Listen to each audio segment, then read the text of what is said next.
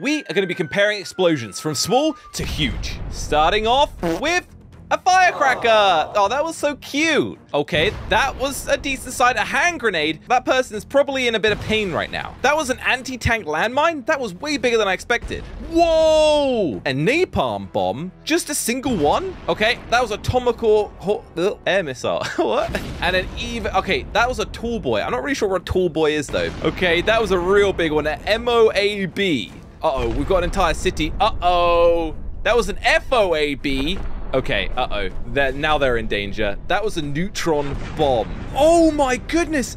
Little boy? Is this going to be the big boy then? Oh, fat man. Okay, I guess that makes sense. Whoa, B-83. So has someone actually done that? Oh, come on, don't use Castle Bravo. If we get much bigger than this, it's going to be actually insane. Whoa, look at that in comparison to the mountain. A Tsar bomb. I don't want to be around any of these.